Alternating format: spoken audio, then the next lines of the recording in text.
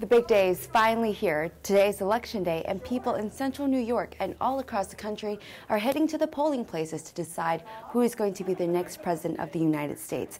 I'm here at the Eastwood Community Center, and people are voting upstairs to cast their vote on their favorite candidate.